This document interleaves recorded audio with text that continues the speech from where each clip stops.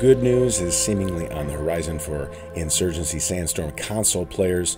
The new update is now officially scheduled to be released on December 8th, which is going to be next week. So let's take a quick peek at what they're talking about fixing and maybe what we hope to see fixed the most.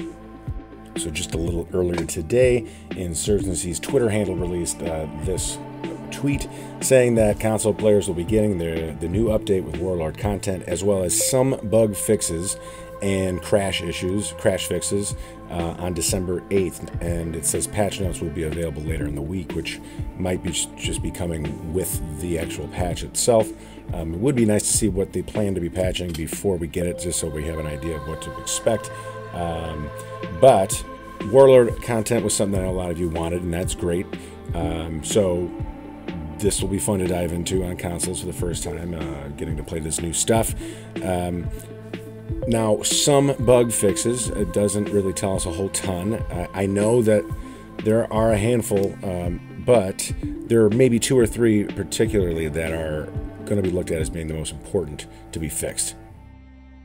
So as we've talked about here before, the crouch bug where you can't crouch unless you stand up straight first, that would be great to see fixed just from a gameplay standpoint, because this is the one that kind of can ruin your day pretty quickly. If you're in a position where you're holding down something and you need to lay down, well, you better be standing already. So that'd be great to see if that gets fixed. Some other minor things, obviously the audio bug has been annoying for a lot of people. I understand that. I wouldn't hold my breath on that one though, just being that that's still an issue across all platforms, including PC. The other one that I think is a major one, even though it's not gameplay, it is a big deal because so many people spent money for it, is downloadable content, particularly for Xbox users who purchased either premium or deluxe package editions and have not gotten any of that content that they bought, whether it be weapon skins or player camos. That would be a good one to get fixed, just from a consumer happiness perspective. So we'll have to see what they do with that. I know there's multiple other ones too, but I think that gameplay wise, those are 2 of the bigger ones. There's also that one that occurs where enemy players look like friendly players. That is also a pretty big one as far as just the game working well for you and you knowing what you're looking at and or the buttons in the game working right.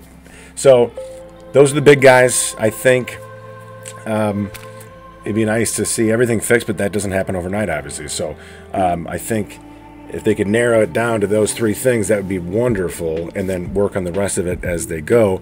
But then obviously the number one thing they have to be working on, and hopefully have come up with something that is at least a little better than what we have right now, is for PS4 and Xbox One users, is having some stability fixes. And I know a few people have said that their Xbox One is fine, but you're not in the majority of people. I'm just telling you that.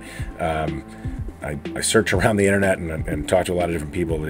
You would be in the minority of folks who are not having any kind of stability issues, even if your Xbox One doesn't crash all the time. PS4 users are having that issue as well. So that's the big one, the number one thing I think they have to have addressed, and hopefully they will have. So let's wait and see. We've got 6 days to find out. So enjoy the rest of your week, and we'll come back a little bit later and check this stuff out.